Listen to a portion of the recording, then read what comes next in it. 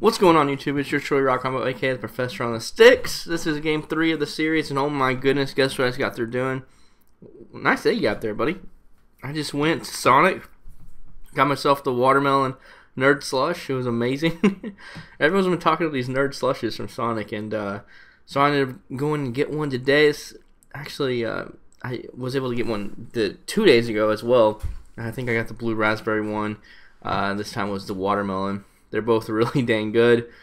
I highly recommend it to anybody. Oh my gosh, those watermelon slushes are good. Why is this the first time I've ever been hearing about these watermelon slushes?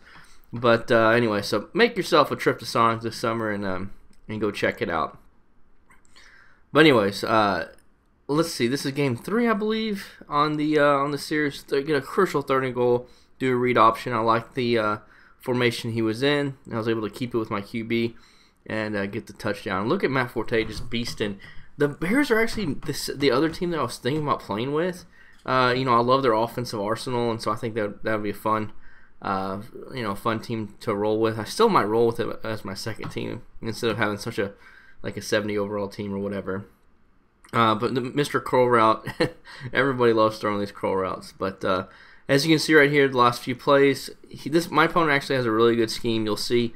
I have trouble stopping parts of it as this game goes on, but I was noticing already his trend of what he likes to do. On that single back ace is so nice. It's just like that route, and it's so tough to stop that. You have to put a purple out there, shade outside, all sorts of stuff to just try to stop that. You can beat man, you can beat zone. And see, my opponent has a few nice blitzes, but he's always, once again, this guy's usually the defensive end or some type of D tackle. So that allows me to be able to, whenever I do pass the ball, not worry about his user. And so whenever he doesn't get pressure, I can definitely tear him up. And also having a good offense will really helps you control the game and kind of dictate what your opponent does. Because if you have a 2-score lead the whole game, a lot of times your opponent will get out of their offense. This guy did a really good job staying in his offense.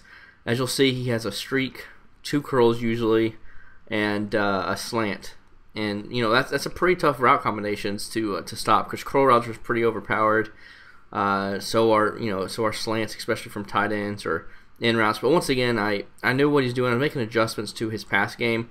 I should have had another interception that this really made me mad when he's down 14-0. He should have thrown a pick the play before. Terrible read. And then once again, but that inside zone play that he had was very nice. It was torching my defense. Every time I try to stop the run against that run, there's a few runs in this game that just it can be hell to stop with your traditional defenses. I think some of these inside runs are strong power, but that's well known, and you can definitely stop that. But that single back ace, he definitely has a pretty nice scheme out of it with the run play and the pass play. I think he definitely needs to add a little bit more to his arsenal, because especially in a ranked game with 6-minute quarters, these games have a lot more possessions than in MUT. So you kind of need a little bit more than just one formation, I would say, unless you have that formation just down pat. But there's not, I don't think, enough big play potential in that formation to allow you to stay in all game. Once again, I dotted him up all the way down the field. Right here, he's rushing 0, and quite frankly, it was second and goal. I was like, I'm just gonna go up, get my couple yards I can get, and remember what he did last play. I didn't want to force anything. I remember I was able to get a read option and score a touchdown off of him, so I went right back to it, and was able to get a touchdown. To go into halftime up by 2 scores. He kind of quick hyped me there. I wasn't prepared for it. Right here, I'm trying to take away the slant. I take away everything, do a good job, but he was able to scramble out with Jay Cutler. So that ended up being a really good play on his part. But as you can see, these run holes are just huge that he has. And finally, I was just angry, so I ran commit. I never really run commit. That's why you give up an automatic touchdown, especially in the red zone. That's whenever you really want to try to buckle down, because it's very hard to score touchdowns. So once again, he's playing coverage defense, only blitzing 2 players, but I was able to dot him up on 4th down, keep the drive alive, and keep the momentum going. And it can be really frustrating if you're trying to run the ball and your opponent's on their D line. That's the one advantage I feel like if you are on the D line. You can stop a lot of runs by just block shedding. You know, if you're running to the side that your opponent is, and with offline, you can't tell exactly all the time who your opponent is. User guarding, so they can stop you a few times doing that.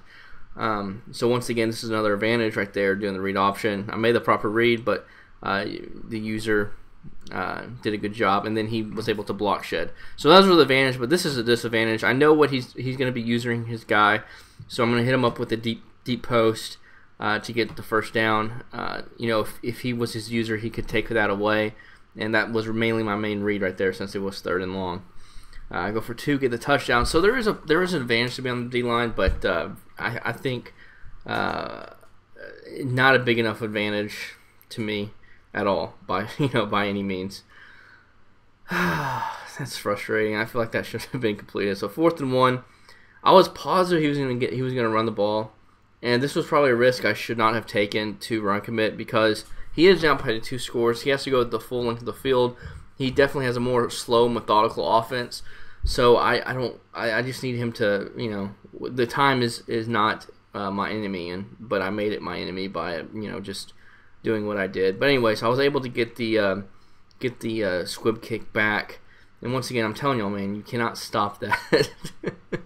You can, but you have to commit so much to it to stop it that everything else will be wide open. So it's very, very nice and very tough.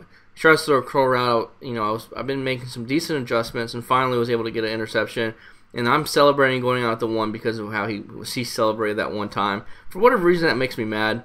And I decided, you know what, I'm going to throw a dot as well. I was able to do it, get the win. I'm 3-0. I'll see you on the sticks.